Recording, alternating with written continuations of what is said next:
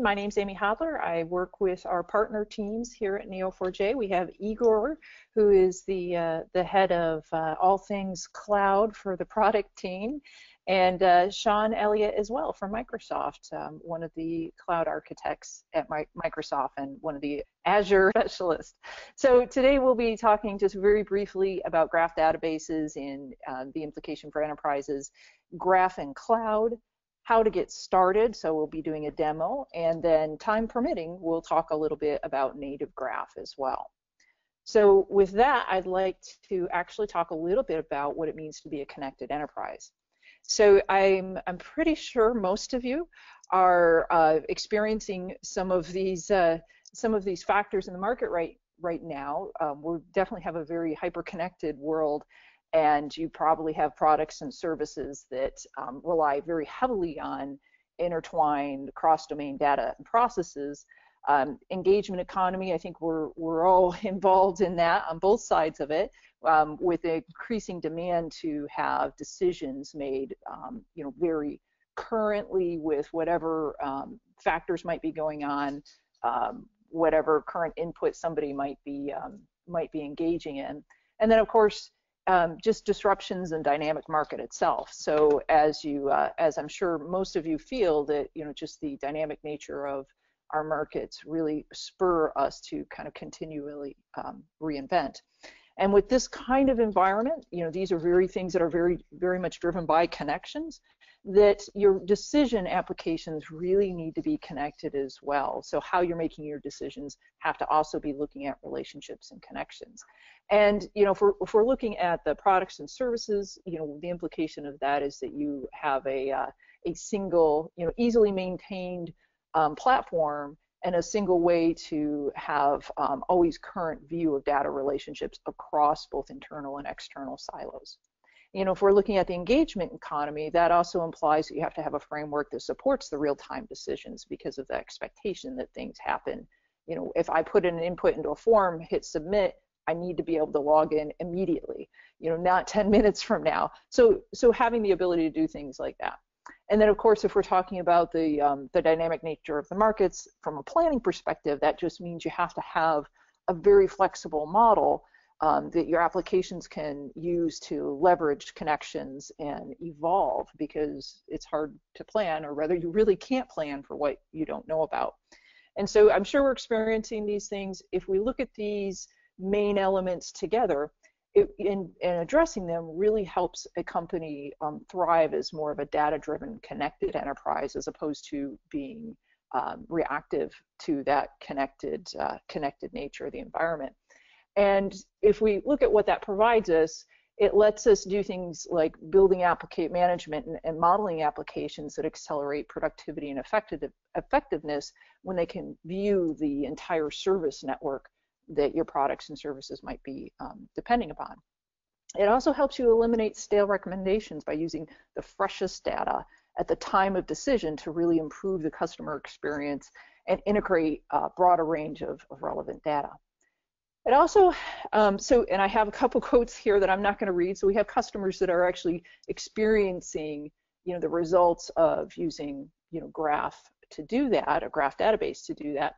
But I don't want to forget this flexibility, because the other thing that also gives you is the ability to create more disruptive, long-term applications leveraging these hidden relationships, and also allow you to move very quickly.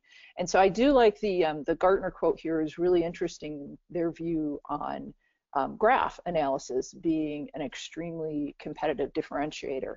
And something that we'll talk about later is just the ability to sustain competitive advantage. So with that, I have a quick polling question. We're going to talk a little bit about graph databases and how they focus on these connections. But Corey, could you go ahead and show the polling question? It's just a level set for us. Thank you. Yeah, so the poll will go ahead and show to the audience now. So please take about 30 seconds and select your answer. Great. And so as you do that, what we're really looking for is just how familiar you are with graph technologies. Some of you may be completely new, and some of you probably have installed or are already using Neo4j or perhaps some other graph technologies as well. Excellent. It looks like about 20% of you are already graphistas, so that is wonderful. About Awesome. 25% have installed Neo4j, and about 13% have used a graph database before.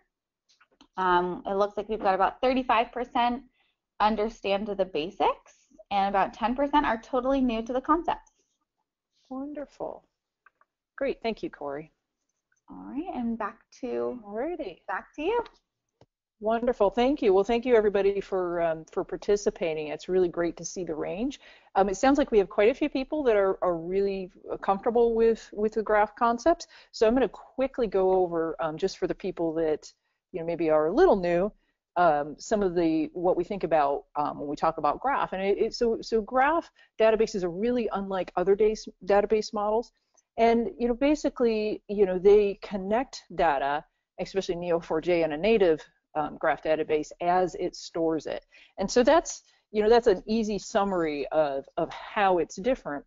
But if we wanted to quickly compare to something more people are familiar with, might be something like a relational database. And relational databases are actually perform very well for data structures that are well understood, that don't change too frequently. Maybe there's known problems with discrete parts. Not needing a lot of connectivity to other sources. It's a little more static. For instance, if you were doing monthly statistical analysis on a known data set that maybe gets updated but doesn't change the model, perfect use for something like that. Graph databases, however, really do well when we're looking at things where the data topology is difficult to predict, but you still need to be really efficient in how you handle it. And that could be, and native graph actually does that very efficiently because of the way it stores and computes relationships. It also means that transversals, so as you move between data points, they're very fast. And you can actually reduce the resources consumed by orders of magnitude that way versus an RDMS kind of store. It also does really well where you have dynamic requirements because with a schemaless model, it's easier to evolve and change as the business changes. So you don't need a watershed kind of approach to your application design. It also does really well whenever relationships in between your data contribute significant meaning and value to the application itself. So it's kind of a quick overview of some of the differences. The other thing is we really love watching some of the trends here in the popularity of graph. And so graph overall, so this is a ranking from DB Engines. I think this came out just a couple weeks ago. But we follow this, since this has been started in 2013, and you can see the popularity of graph has really taken off in general as an area. And so that's kind of a fun thing to watch, and we feel that that's going to continue to increase, and we'll talk a little bit later on why we think that is. But I will say that there are some common graph database uses that we notice, and in particular for Neo4j. And they range from real-time recommendations, a knowledge graph, identity, and access management. And these are things that have really developed from our customers. These weren't our initial thoughts on originally what we were thinking about for Neo4j, but it's really interesting to see the span of use. So for real-time recommendations, we have customers like Walmart that are able to provide immediate recommendations and better customer experience.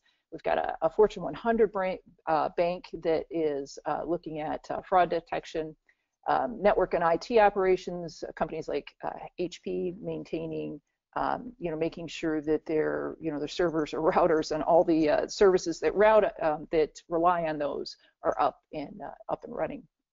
Master data lineage. And master data, and data lineage. So master data, that's one of the things that Cisco is actually using for with Neo4j. Knowledge graph or graph-based search, we have customers using with that use case, and of course identity and access management, we have customers like UBS using that.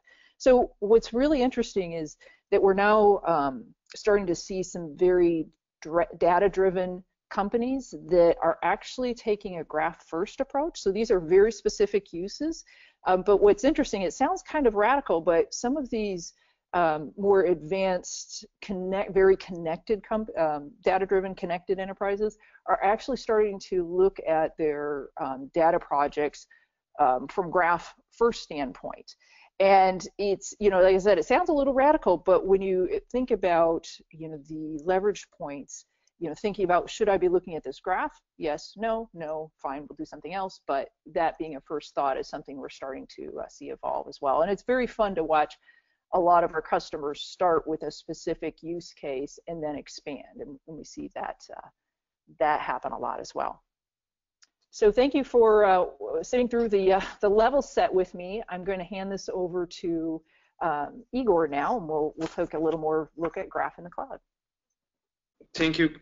My name is Igor Borojevic. I'm a director of product here in Neo, and I am responsible for all the things cloud here in Neo, and very excited to talk about new initiatives we are doing with Neo4j in Azure. So before I jump into that, let me talk to you about a few reasons why deploying Graph Database or Neo4j in cloud makes sense, just in general.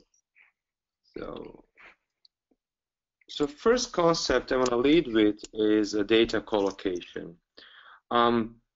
Very important decision when you're designing a new system, you're deploying or designing a new application, is to think about the center of gravity of your data. Where is your data located? And I would argue that, you know, if you're building, like, for example, a knowledge graph, as you've seen in use cases, common use cases for graph databases, having more data and more relationships, it will only enrich and bring the value of your data set. And augmenting your existing data set with additional data sets can only increase that value. And these data sets actually already live in the cloud. If you think about a Twitter graph, if you think about a LinkedIn graph, if you think about Facebook graph, if you think about any kind of new data sets currently generated, they are already in the cloud. So the data sets you want to augment your data set with are already in the cloud, so it makes sense for you to have your center of gravity for your data in the cloud. On top of that, probably, if you're in a big organization, probably your workload already is in the cloud, because, you know, corporate workloads are moving to the cloud. You know, the investment, as you can see here, is expected to increase sixfold over just the general IT spending, this investment of IT departments of moving their workloads in the cloud. So your applications or consumers of your data sets, of your graph applications, are probably already in the cloud. So locating your data set, locating your graph engine into the cloud, I would argue makes a lot of sense. Secondly, one of the key reasons why using a graph database or graph model is that it's very flexible schema, right? Neo4j has what we call this schema optional model, where you're creating your nodes in a relationship, and as you are creating those nodes, different types of nodes and different types of relationship, you're basically enhancing your schema. You're creating new relationships, you're deleting relationships, you're changing the schema as you go. It's very flexible data model and very flexible data set. It's growing and shrinking over time. And I would argue that those kind of data sets are very naturally would be able to be deployed on the cloud, because cloud also, as a computing platform, enables you very elastic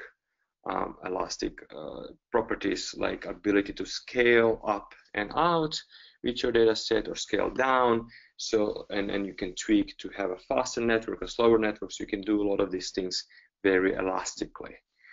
So I would argue that graph databases in general and the Neo4j in specific are very good fit with the cloud deployments. Specifically here on Azure, we will see later, you can add more clusters to the Neo4j, and you can remove clusters. So it's really neat platform for Neo4j. Next, I would like to talk to you about security. So security is the one thing that almost every single CIO is thinking about, and I've been just recently found an article that it says that the security in the cloud is probably more robust and more mature than you would have in your legacy systems for various reasons, but the perception of it is that it's less so because of the major news about Target and others that got breached. But because cloud needs to be secured, a lot of more thought is being put into that. There's multiple layers of protection. Even if you look at the data centers, they're probably much more physically secured with cameras or physical processes than you would have if you are just in a company where your employees just can walk over to the server and pull the plug, things like that. So that's generally on the cloud security, but specifically Neo4j, recently in latest release, we introduced role-based access control. So we have upgraded our security in Neo itself. Neo as a NoSQL database is actually an ACID database. So if you think, oh, it's a NoSQL database, well, you don't have any protections on your data. You don't know if data is, durable or whatever. Well, Neo4j is actually a true database. It actually is an ACID database. When you have a transaction, so when you commit a transaction, that data will be durably stored in the system. And Microsoft, a well-known name in over the last 20-30 years, has been through a lot of different phases, through to beginning of Windows and later on. Microsoft Azure is a perfect fit for deploying your workload in a trusted environment.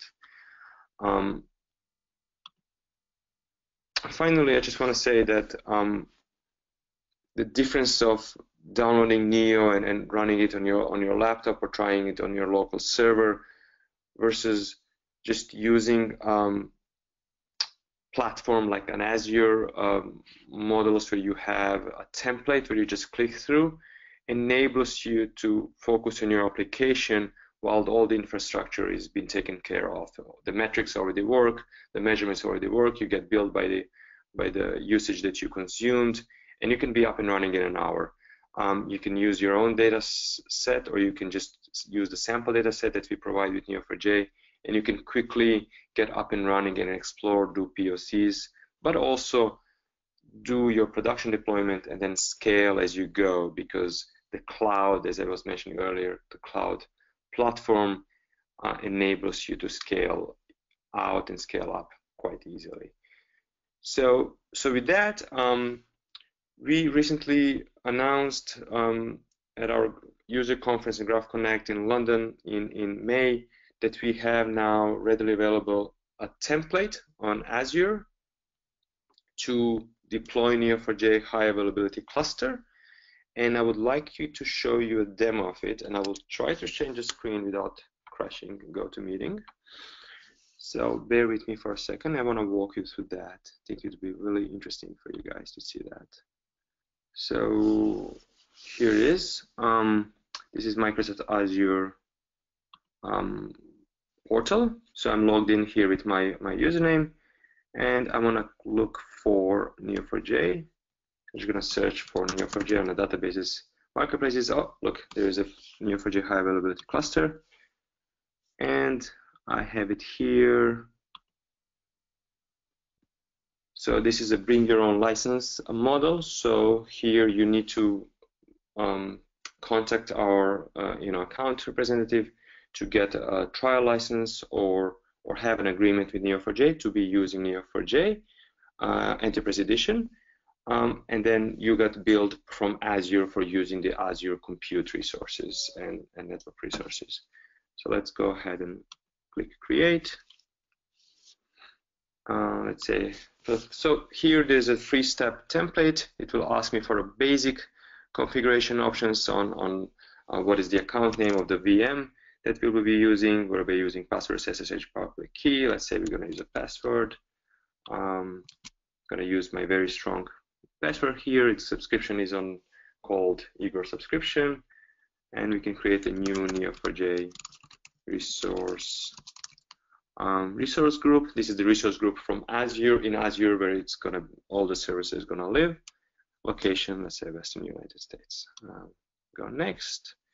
Here, this is the single page of Neo4j settings. So you can choose the version. So this is super easy. This is the password that you will be using to access Neo4j. Once it's provisioned, you will be shown the screen of Neo4j browser, and you need to have an initial password. Of course, you want to change that password after you log in. This is an SSL certificate to be used to access the HTTPS of Neo4j browser. If you don't provide any, the self-signed certificate will be generated. This is the name of your cluster, and then how many, we can create a cluster of 6 or 2 or 3, let's just say cluster of high available cluster of 3 instances is enough. You can choose the size of your DM. So let's see, I'll choose something smaller. Let's say I'm just exploring, so that's 1 core and 3.5 gigabyte server. So in that case, 3.5 gigabyte is the entire memory available. Probably 1 gigabyte is needed for just operating system, and then 2.5 gigabytes will be available to Neo. Among that, we'll probably give half of it to the page cache, and the other half to the Java heap. This is a Java process, and this is automatically configured, so you don't have to do any of this configuration. This template will automatically do that. We're just going to use this default subnet, and the public IP address will be generated. It's going to be called Neo IP001. So later when it's provisioned, you're going to just look for this resource to know your IP address. Let's go back, click OK.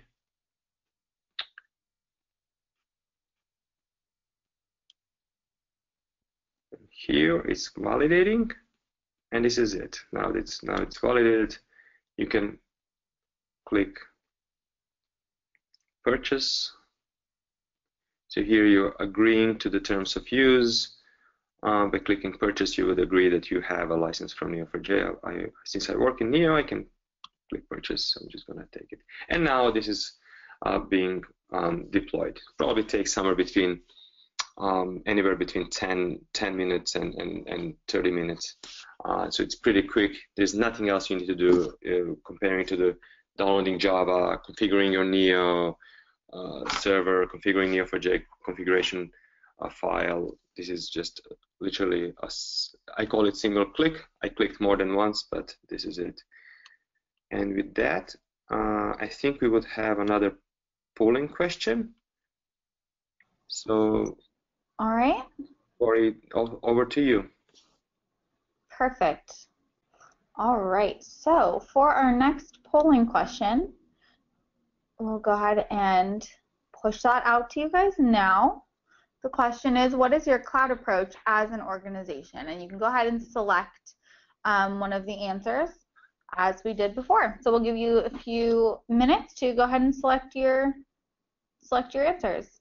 So while we're waiting for everyone to look at their poll questions, Igor, we had a question come in via the chat, which you're all welcome to use, that it was a question about the trial license that you mentioned versus purchasing. Can you give a little more detail on what the timing of that and how that gets included? Yeah, that's actually a perfect question. I should have explained a little bit more. You actually do not need to contact us if you want to be under the trial license. So if you read there in terms of use, it actually says by clicking here, you could be considered as a trial license, and that trial license lasts for 30 days. So just be noted, if you're part of a big organization, whatever, just for the compliance reasons, you should not exceed 30 days without contacting Neo. But there are links in that template.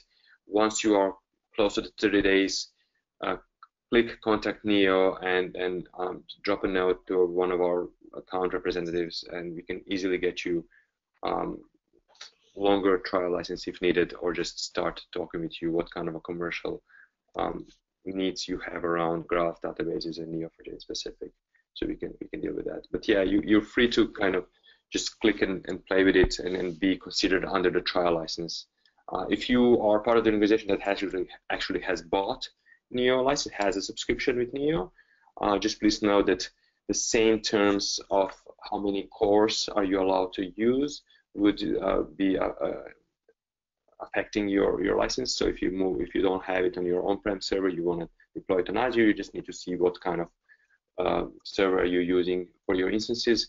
The one that I provisioned was 4 gigs, 1 core, so there will be 1 core free instance. There was a free course being used there. So great question, thank you. All right, great. So I will go ahead and close the poll now. It looks like we have about 50% of our audience who is saying that it really just depends on the project to determine the cloud approach. After that, it's looking like 26% that are taking a cloud first approach. So we've got it depends on the project, followed by cloud first, and then after that we have cloud only and on-prem first, both at 10%.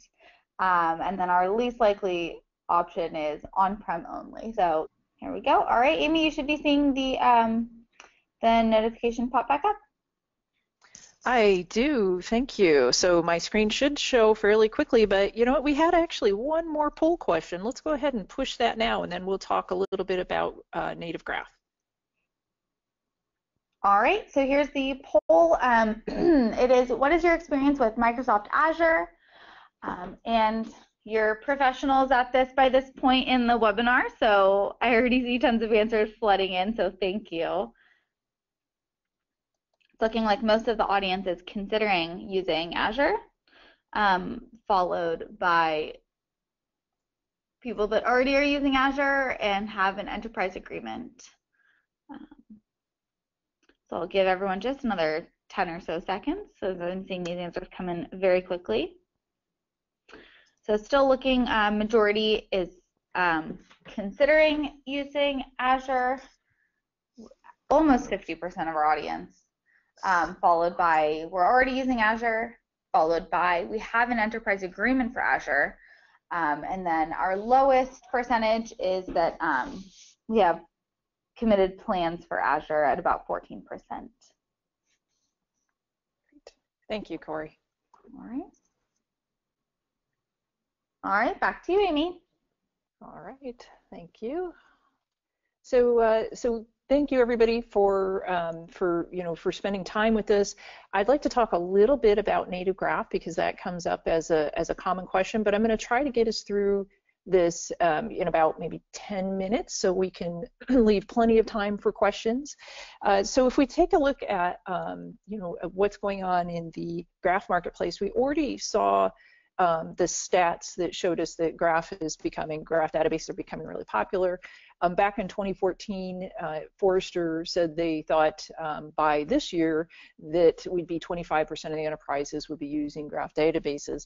And we can estimate, or actually we know what our numbers are, being Neo4j, and we're quite excited that, as of this year, there's over 50% of the global 2,000 using or piloting Neo4j. So from our perspective, that's, pretty exciting, but also what's really interesting is if we look at overall what's going on in the graph marketplace, that we see quite a bit of activity, and you'll notice this is a log scale, so there's quite a bit of growth, but we're seeing about 1 new entrant a month into the market, which for us just shows that the market is, there's still a lot of market interest. It's a very exciting time to be in the graph space and graph database. So overall, that's pretty interesting for us to look at. And we think there's a lot of market validation here. So there's a lot of different entrants. There's, Microsoft has the Azure Cosmos. We've got SAP, IBM participates. So it's just a lot of validation that that it is a popular choice for people, especially people with a lot of connected data.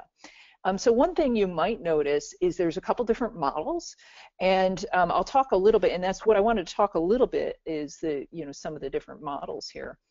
And in general, if we think about the disparate nature of the data that we have, and how they need to operate together, but they're often in silos. What Graph can do is help bring together those silos and relate the information that would normally be very difficult to bring together, and really multiply the value of the data within there. Now, to take a little bit of a side note into the different models, Neo4j is a native graph model. And what that means is that even if we're bringing together information from and data sources, data from other sources, is that we bring it into this native graph data model and storage, and we do the work up front to integrate and store these relationships as we're bringing in information. And that approach is really well suited for complex queries, things you need really fast results, you need really fast reads on that. And that differs a bit from a multi-model graph approach, which is layered on top of.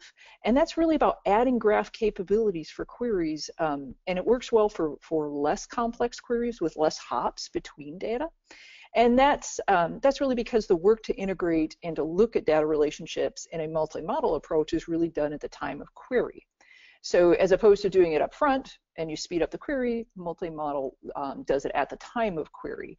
So it can be very good for people who don't need to do the complex queries or don't need that really fast response time. So with Neo4j, you really don't need the intermediaries, but it is very good for bringing together information across different silos. And I've talked a little bit during this this session on naturally storing information, and we talk a bit when we get into the details of Neo4j about this index-free adjacency, and that really means that you're always one hop away from your next relationship. So it's a node-to-node relationship, and that really helps us ensure these super fast retrieval of the data and the relationships. So with Neo4j, we are completely focused on graph, and we're exceptionally fast because of the way we continually capture connections and then naturally store the relationships. And what that really provides you is a couple different things. At the output level, what the business gains is really this performance at scale. You can store data more efficiently. We have one customer that stored 20 times the workload, or processes 20 times the workload with half the resources they used to versus an RDMS. And you also get very fast results, as we've mentioned. But you also, one of the things we also work on in regards to flexibility is also helping people accelerate productivity with ease of use tools. We've got a very popular query language, Cypher. We have procedures that you can borrow and leverage in a very, very healthy and active community as well. We also, talked about flexibility, the agility that you may need to easily adapt or remove data sources without schema changes or downtime, which is really important for a lot of our partners. And then also just, quickly, it's about sustainable advantage. So you can innovate and leverage relationships over and over again. So you can enhance your existing solution, you can create new solutions, but you can continue to evolve that over time. So you're not locked into one particular data source or have difficulty adding them. So we really feel like these four things together are really why Neo4j is the world's leading native graph database. We provide technology that gives any organization the ability to leverage connections in data in real time. And that's really the focus of what we try to do. And we've had quite a bit of success with leaders in industries, from financial services to media to telecom, social networks. And these are just some of our customers, but they're some of the verticals that we have quite a bit of traction in. All right, awesome. So again, thank you so much for joining us, and we hope to talk to you soon.